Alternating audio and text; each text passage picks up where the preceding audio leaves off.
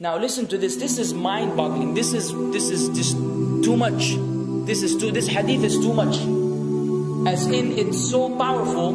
If you were to reflect on it, you should, maybe faint. When Allah loves a slave, He calls on Jibreel. Who's Jibreel?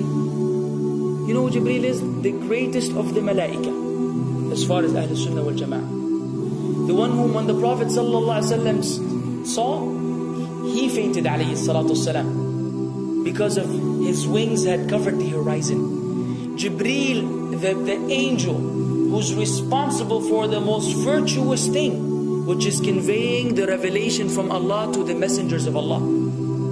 Jibreel, and what do you know about Jibreel? Allah said, whoever is adu, whoever is an enemy to Jibreel, then Allah is the enemy to the disbelievers. Allah defended Jibreel in the Quran. Jibreel,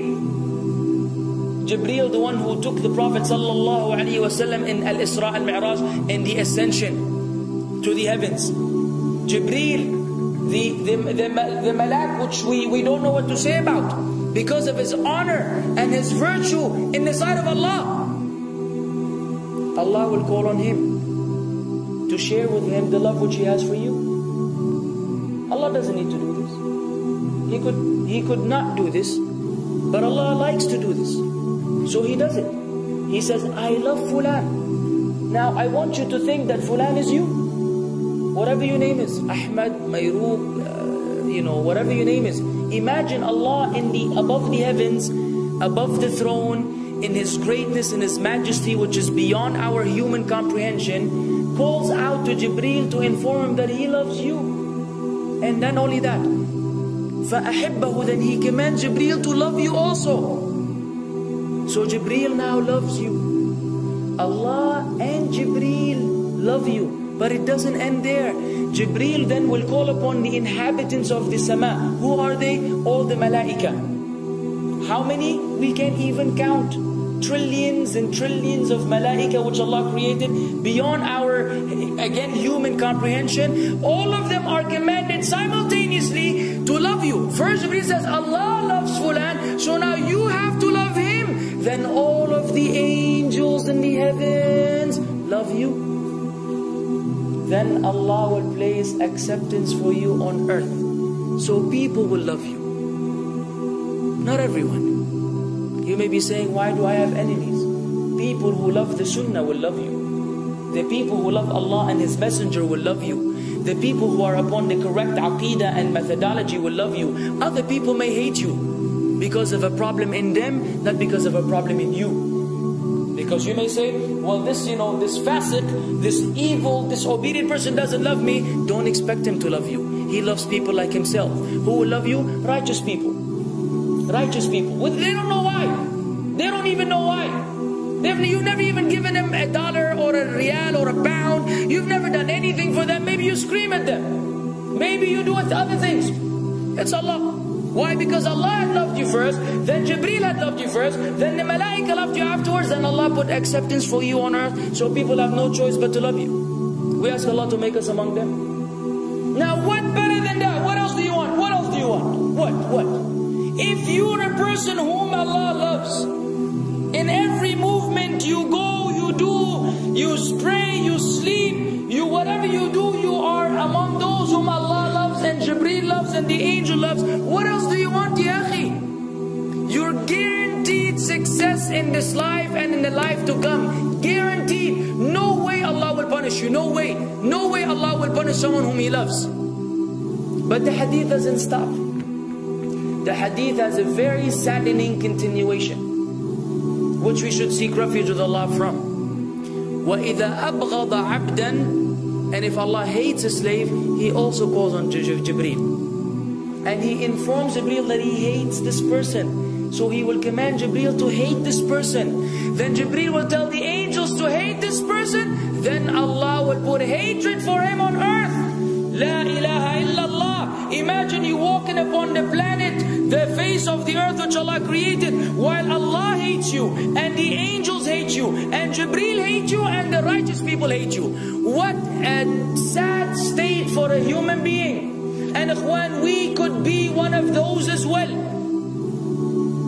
If you are prideful, arrogant, you are qualified for this hatred, because Allah does not love kulla mutakabbirin jabbar. Allah does not love the arrogant, the prideful. If you go against the sunnah, then Allah does not love those who go against the sunnah. If you don't observe taqwa, and you don't observe ihsan, and you don't observe tawbah and tatahur, then again we are disqualified.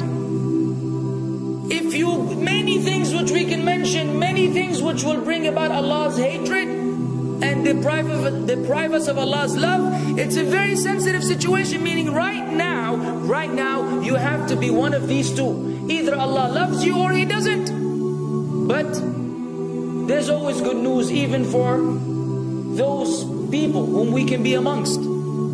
It's not too late because you're alive.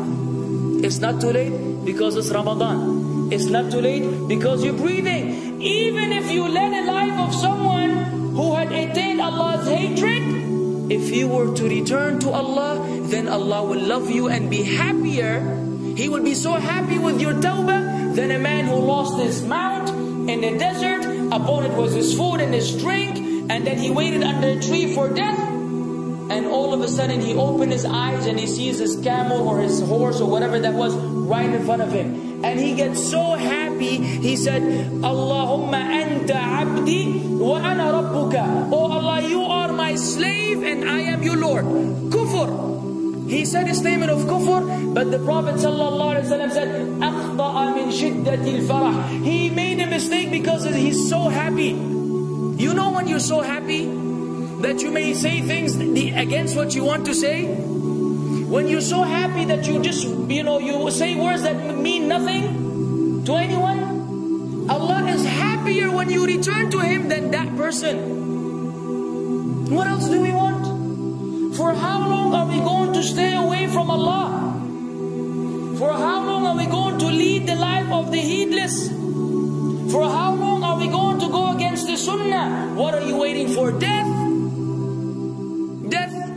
حتى إذا جاء أحدهم الموت قال رب ارجعون لعلي أعمل صالحا فيما تركت كلا. Until when death comes to one of them, you say, oh Allah, allow me to return so that I may do good in that which I left behind. And it will be said to him, no, it's only a word. إنها كلمة هو قائلها. It's nothing but a wish and a word he will have. It will not be fulfilled.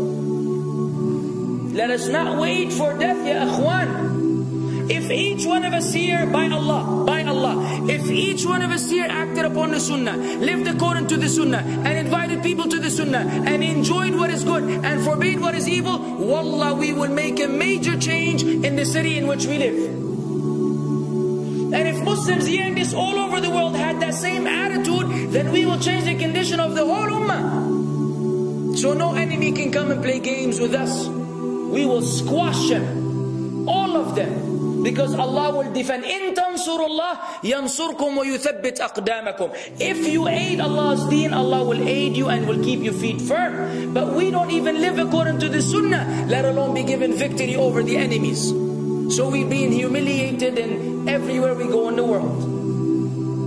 So let us make that change. Now that Ramadan is here, now that you've been given this sudden inclination towards good, if we don't succeed, if we don't take advantage of this month, wallahi, we are losers.